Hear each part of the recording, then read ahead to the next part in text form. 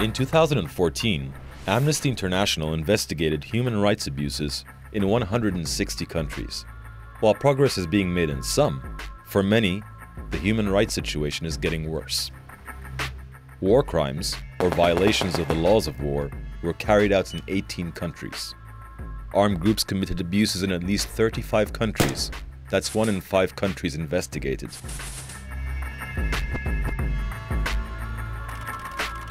Almost 3,500 people are believed to have drowned in the Mediterranean Sea trying to reach Europe. 3/4 of governments arbitrarily restricted freedom of expression. These included crackdowns on press freedom, with newspapers being forcibly closed and journalists threatened.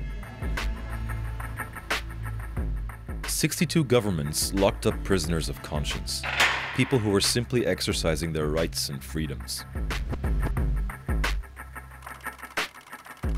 4 million refugees have fled the conflict in Syria. 95% were being hosted in neighboring countries.